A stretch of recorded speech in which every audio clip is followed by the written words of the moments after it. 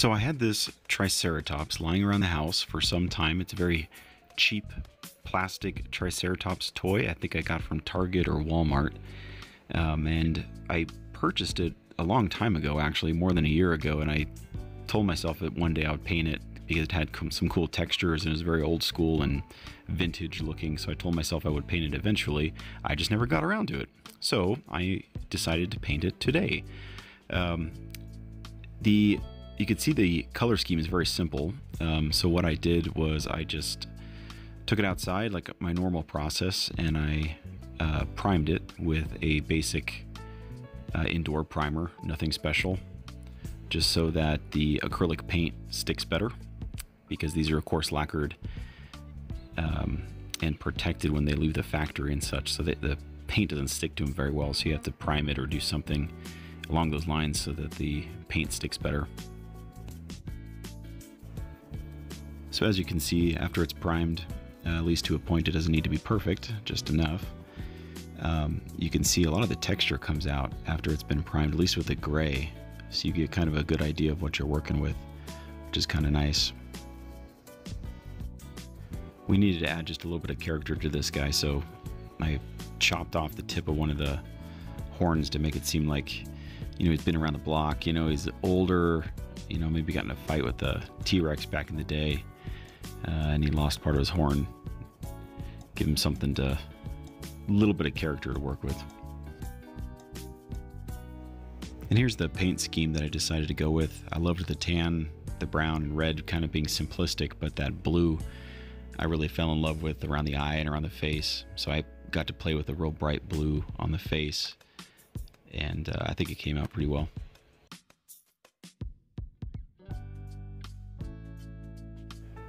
And I started off with just a basic standard coat of yellow to kind of just bottom layer it, something bright that I could kind of work from. You know, I could have started with white or tan or something along those lines, but yellow just seemed to fit. And then from there, I kind of worked up with oranges and tans, and then kind of went up from there. And a lot of times I'll work with darker colors because I don't want to have to put a wet coat over it later. But in this case, I wouldn't just started it with those tans and yellows and such, and later I kind of got into those crevices. And then I wanted to make sure I got those lines in, those detailed kind of pattern on there early, so that it might shine a little bit better through later. Almost hidden, like you gotta kind of look for it, but it's there.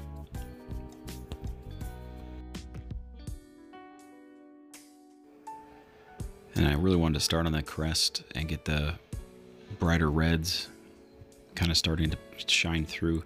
Kind of makes you wonder, you know, 65 million years, I would assume these animals were a lot like the animals of today, you know, where I would assume that crest would have been brightly colored to scare away predators, or, you know, find mates or whatever it was. So I worked with that quite a bit on this one.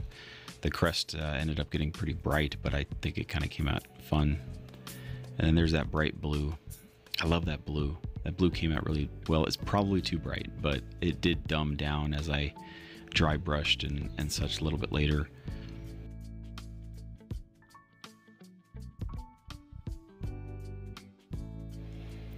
And I decided to go ahead and put some brighter colors up on the crest at the top.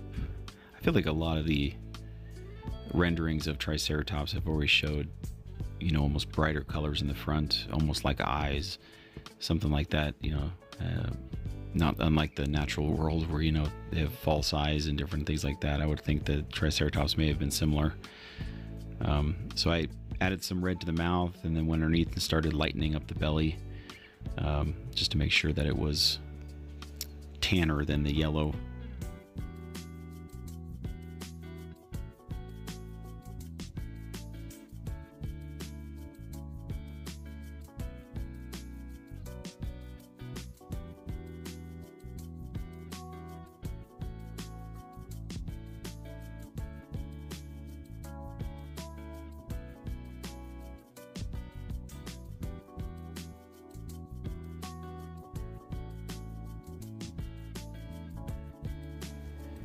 And I decided to add a little bit more blue. I figured if I was going to put it up on the face, I should maybe put just a little bit more up along there. And I'm glad I did, because I think it needed that more blue. It just wasn't enough, but I don't know. I guess the end result was ooh and ah, and I think I kind of got there.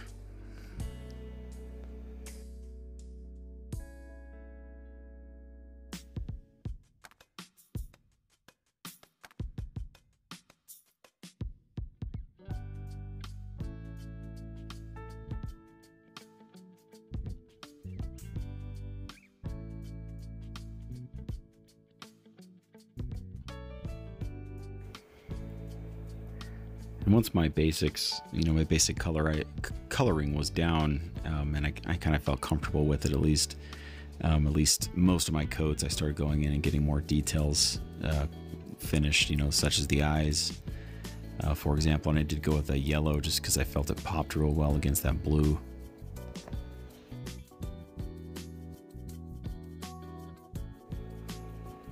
And I went with more of a tan on the horns. And then I kind of went through it a little bit later and darkened them up just a little bit with some accenting.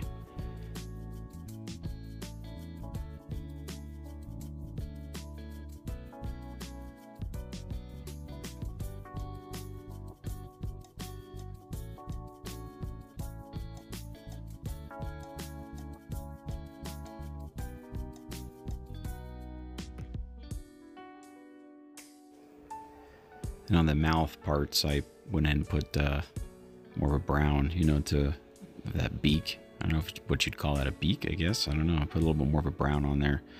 I'd kind of use the same brown on the toenails a little bit later as well, just to darken them up.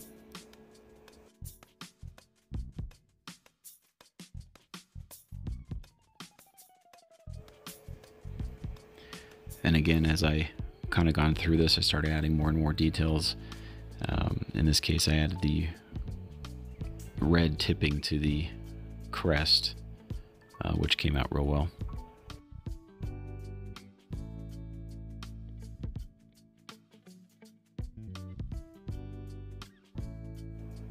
And you can't forget about the eyes, the pupils.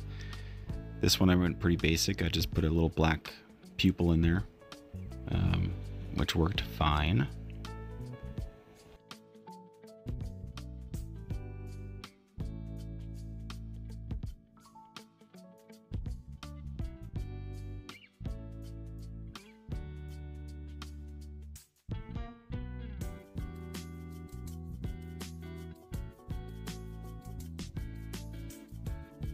And this is the process in which I put a very, very watered down black or darker color over it. Many times I'll do this in the very beginning opposed to the end, but it kind of depends on the project. In this case, I decided to put it at the end, and it works out fine. I think one downside with doing this at the end is you lose a lot of your color, and so it's good and bad. It kind of depends. But you can see how it actually accents a lot of the detail. So you're adding a deeper layer into all those crevices, and it really makes the image pop. And it does work. You just have to make sure it's nice and watered down so that you can kind of dab it off with a napkin. And it's a bit of a messy process, but if you do it a few times, the end result can be pretty good. And it does take a few applications, and again, you could do this before or after. It kind of depends again on your project. This one I did a few times. I actually did it once, then I did a dry brush, and then I did it again at the very end before I actually lacquered it with a matte gloss. And this is the dry brushing technique, where you're just kind of going over and accenting. In this case, I did a very light color over just to get some of those bumps to pop. And then after I was done with it, I actually went back over it with some black, and that helped kind of dumb down some of the white dry brushing. On the back side, I actually did dry brush heavy on purpose because I wanted to make it look like the animal had actually some coloration to the back. As you can see, the two lines, I don't know, maybe it works, maybe it doesn't. But as I put a wet coat over it later, it seemed to fix some of the lighter colors. But I think overall it came out pretty neat.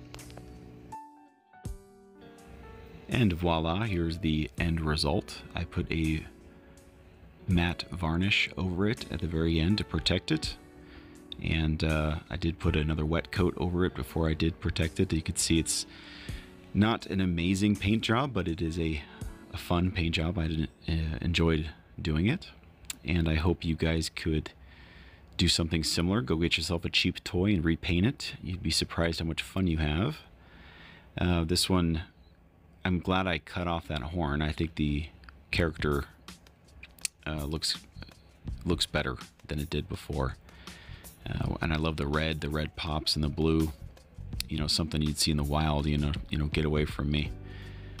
I've been through it, and I think overall I think it came out pretty fun. Let me know what you think in the comments. This was a pretty fast project, a pretty quick project, and a pretty quick video. But I hope you guys enjoyed watching it, and I hope I can bring you guys some other fun videos. So let me know and show me your stuff.